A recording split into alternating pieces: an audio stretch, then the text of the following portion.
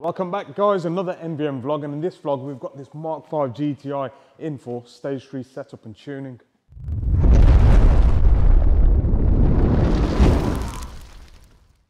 So the Mark V GTI is a very common vehicle, especially for tuning. I mean, it's a K03 turbocharger equipped 197 brake horsepower, 360 Newton meters from factory, and we tend to tune them to about 280 to 285 brake horsepower max, and that's limitations down to the turbocharger and the injection itself more than anything. This car's already got an intake, intercooler and a tune on there, and the customer is literally at the limitations of the stock turbocharger, so we're going for a full K04 swap.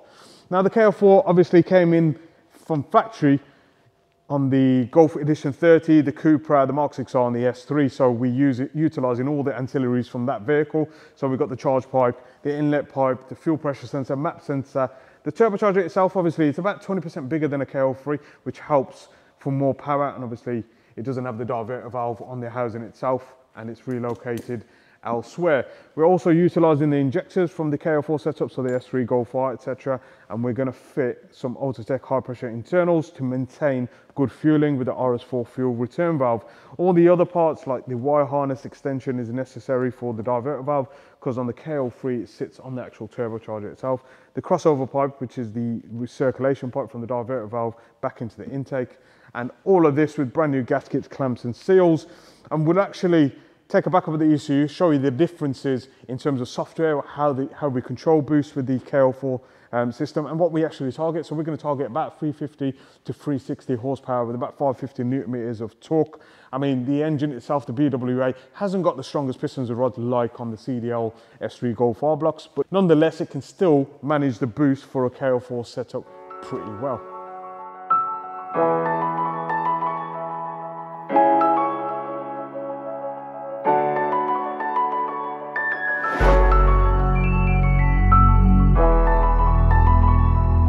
GTRs are very common. Obviously, they've got to be well serviced and maintained. So common concerns like PCV valve, coil packs, cam followers need to be changed on a regular basis.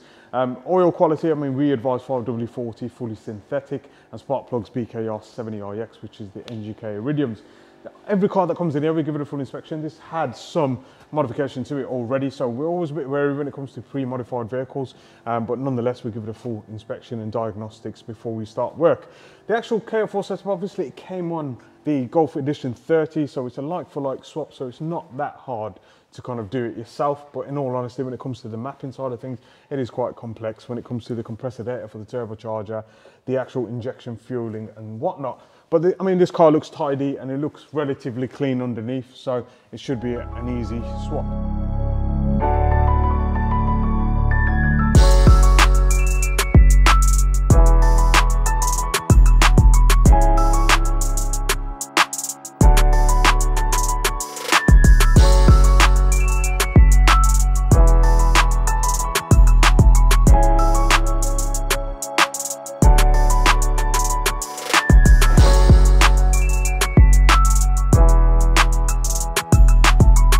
That's all the parts taken off the car. So you've got your throttle body pipe, your charge pipe, intake manifold to swap over the injectors, RS4 fuel return valve and fuel rail sensor, and that's the original K03 turbocharger itself. As you can probably see, it's quite lean. I mean, this car was tuned somewhere else, so we don't know what kind of condition it was in, but obviously we'll put it back to base when we start mapping on the K04.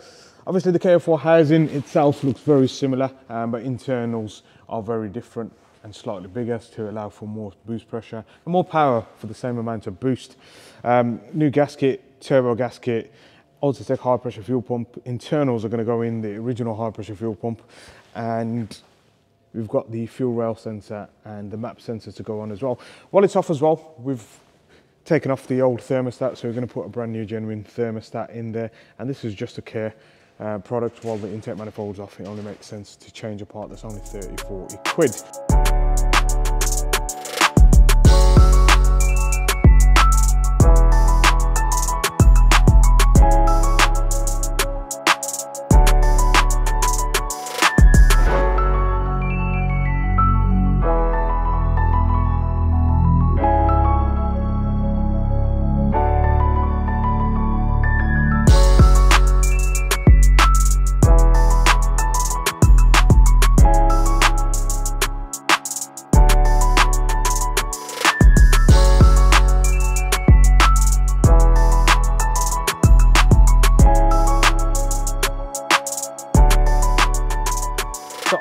injectors are out, just transferred over the basket and retainers for it. Just looking at it, cylinder 1, it looks like the fuel injector was leaking for a while, and that was probably why turbocharger has so much lean visual dust on there. No doubt these injectors are probably knackered. Again, we didn't tune this car, so we wouldn't know, and we didn't data log it, so we'll transfer everything over, put the injectors in the head, transfer the wiring loom over, stick the intake manifold on with the new rail sensor and the RS4 fuel return valve.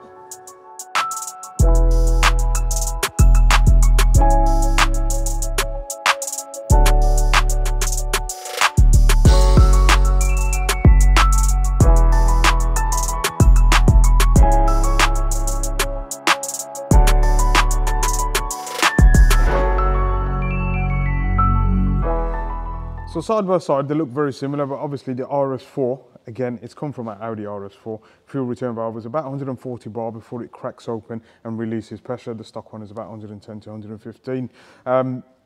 The fuel rail sensor as well, obviously it allows for 200 bar maximum, so we scale it appropriately in the ECU as well, because if you run the stock sensor around 140 bar, you lose resolution, so you can't gain how much fuel pressure you're increasing or losing, and it goes over, you'll never know about it, so it's always good to have a rail sensor that's higher than your FRV.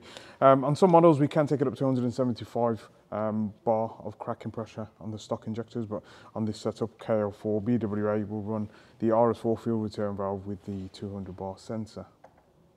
So all the parts necessary for a K04 swap are now on the vehicle. We just put a base calibration on there for all the new sensors for the K04.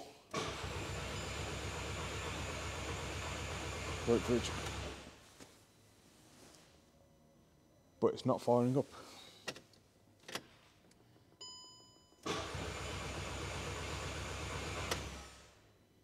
That doesn't sound good.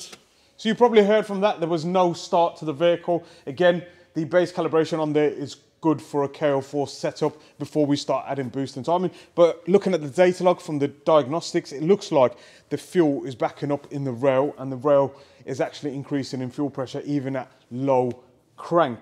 So that means injectors are not firing and letting any fuel through. We've taken off the spark plugs as well, and we can see the actual tips are completely dry, so no fuel is getting to the combustion chamber.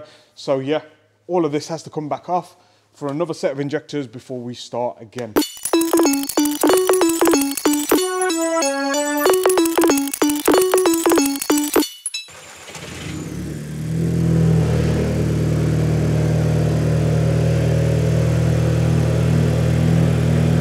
So new set of injectors in there, and the car started up first time on the key. There was a few leaks on the manifold that we needed to take care of, one on the intake air temperature sensor, one on the PCV delete, and also the throttle body pipe wasn't sealing properly, so we put a brand new one in there. So all of this is part and parcel of any K04 swap. You do have problems like this, so let's get it on the dyno. Let's do some base runs at the lowest boost settings possible, listen out for any noise from the engine, and then see what we can achieve today.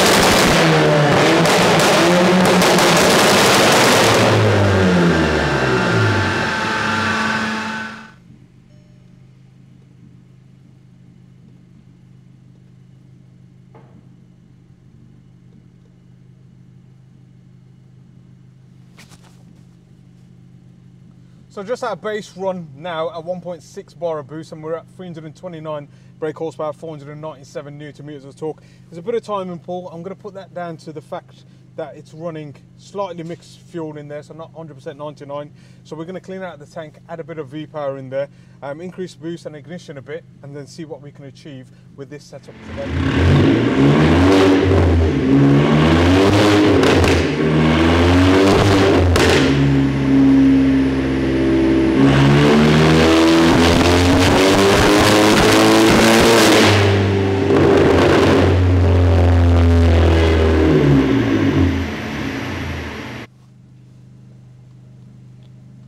So looking at at that run, it seems like we lost all boost pressure. So we're gonna have to take a look at the car, take it off the dyno and see what it is exactly. So we just had a quick look underneath and it looks like the main intercooler hose, this intercooler was pre-fitted, has failed. So we're gonna have to take that off and replace it, get it on the ramp, replace it, put it back on the dyno before we begin. So not an easy car to work with, one issue after the other. Again, this intercooler was already prior fitted before it was brought to us. So we've actually taken the intercooler pipe off, we've cut it where the leak was and we've put it back together with a brand new seal on the bay and A connector. No two cars are the same here, and this is part and parcel of what we do. And this car's been on and off the dyno a couple of times now. But nonetheless, I think everything's sorted now in terms of boost, vacuum, injectors, all the concerns that we've had with it.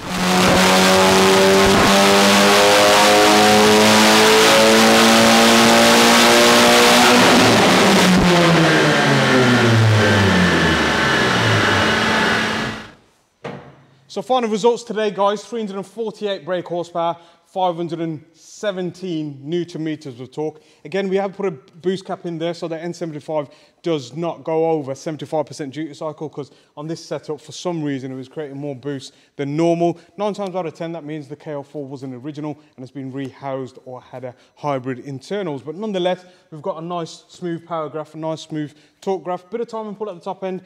Down to fuel more than anything, but nothing we can do about it. It's not been an easy stretch with this vehicle, with boost leaks, wrong injectors, and a few other concerns that we've not documented, but nonetheless, still an epic result. Hope you guys enjoyed that video. Don't forget to like, comment, and subscribe, and we'll catch you in the next vlog.